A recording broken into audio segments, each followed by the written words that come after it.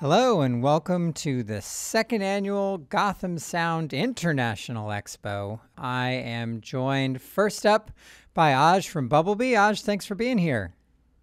No worries, Nick. Thanks for inviting us along. It's good to be a part of And this. so, since we're international, why don't we just start off by telling us where you are right now? I'm at the Bubblebee Sales and Marketing Office. We are based in Gloucestershire in the UK.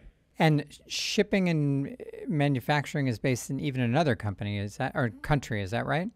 Yeah, that takes place in Riga, Latvia. Our warehouse is actually on a boat, which we call the BBI Mothership, which is incredibly cool. The good thing about fur is it's very light, so yeah, no chance of the boat sinking. Very cool. All right, so like I said, thanks for being here. But Aj, what would you like to share? What are you working on? What's new? What's exciting? What's going on? So yeah, thanks, Nick. We have been very busy recently. We've been developing a lot of new products. Um, Not too much that I can say at the moment, unfortunately, but keep a lookout on our social media channels. We've got a few things coming in the love space, and maybe one or two in the shotgun mic space a little later down the line. Um, Something that we've been working on a lot recently, as a few of you may have seen, is our pricing. We know times are tough for everybody at the moment, and rather than increase our pricing on certain product ranges, we've been doing our best to streamline the way we do things, try and manufacture things a little smarter. So, yeah, the we've recently in the last couple of months reduced the price of the Sidekick IFB in-ear monitor by about 15%. So the mono version was $245. It's now 208, and the stereo version was 367. That's now 311. So things like that, trying to bring down the pricing to to benefit the sound mixers out there. Also on the Windkiller, Hmm. our slip-on windshield. Previously, that was about $89. It's now 73, so that's come down by about 18%. So things like that, we're trying to do our best to work smarter and pass that benefit on to our customers. I'm sure that you can't share industry secrets, but I'm very curious about what the smarter was to do that because you guys have been making the wind killer for quite some time.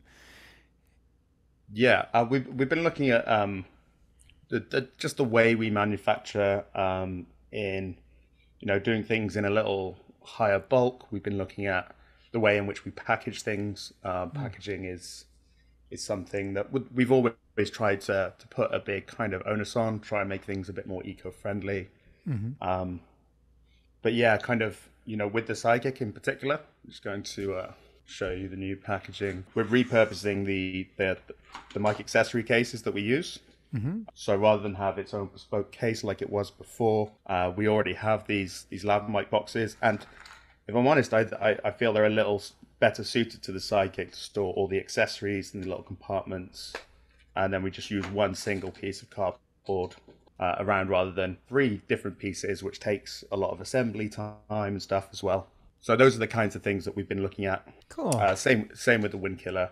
Nice. And I want to go back to something that you said about environmentally friendly, because I know this is a bit of an old promotion, but at the end of last year, there was a green lav concealer promotion, and it wasn't Yeah. actually a green color. It was well. Why don't you tell me about it? And I would love to know Sure. what was accomplished through that. Yeah, of course. So yeah, the green love concealer campaign was it was something that we wanted to do to we're quite eco conscious as a company, Hmm. and yeah, one of our colleagues, Chris, had this great idea to for every love concealer we sell through one of our eco partners, of which Gotham signed up to the campaign. So thank you guys for that.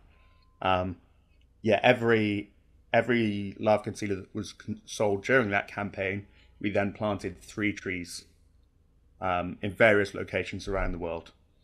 So I think I want to say, the number of trees we planted was about 7,000 in the end. Wow. We're still in the process of just finalizing that, and we'll have a new story up on our website in the next month or so. But that was such a great campaign. We're really happy that resellers like yourselves got on board with it. But it was really to kind of highlight as well the lav concealer is made from a biodegradable natural rubber.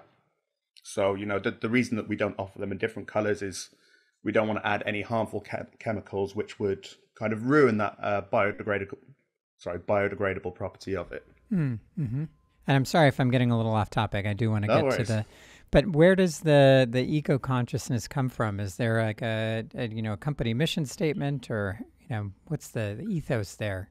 That's something we've been trying to define a little more as we go on. But yeah, Paul, the company owner, he's always been quite eco-conscious in his personal life as well as the business. And it's something that we're trying to, just instill more and more, within our products and our packaging and, the way that we do travel, which is why things like this are so good. Yes, absolutely. Well, I know, your packaging has always been very slick. So, and it looks great. It looks great in addition to being eco-friendly. So well done. No worries. Thank you. So there was one other thing I wanted to show you guys today, which is a product we've had around for a while called the Cable Saver. Yeah. Some of you guys may be familiar with it. On the face of it, it's this tiny silicone grommet.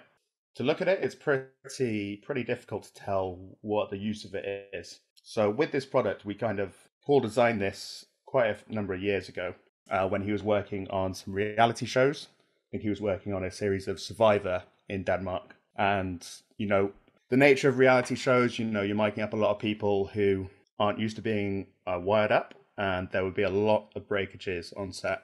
So he developed this little tool, and the way it works is you kind of wrap your mic around it, and then it just adds a little bit of elasticity to the mic. So if somebody drops the pack, it protects the connector from breaking. So on that particular production, they managed to, I think, reduce season on season. They reduced their lav mic repair bill by about 90%, which was incredible. But one of the very interesting kind of byproducts of the Cable Saver is we realized by installing it near the top of the mic, it almost completely eliminates any cable noise below there. So I just want to show you guys that quickly. So I'm just going to switch my mic inputs, if you bear with me.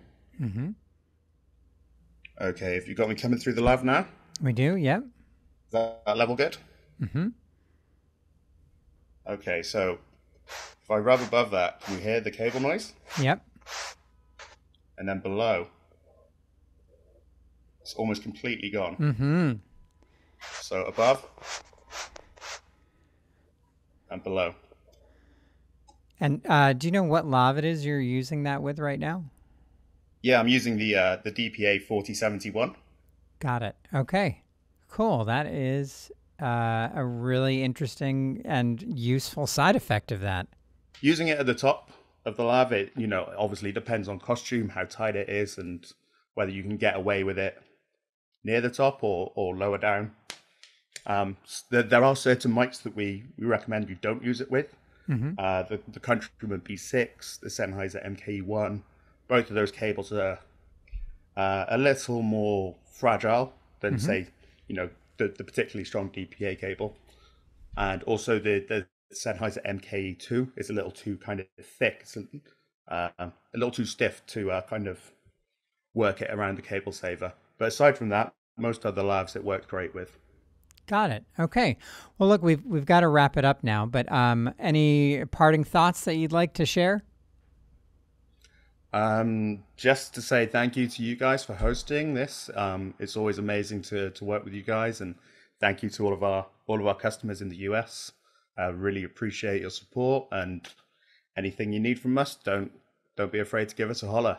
All right, fantastic. Aj, thank you so much for joining us and for going first. As always, you can watch this video and more at gothamsound.tv. You can follow us on Facebook, Instagram, Twitter, and now TikTok.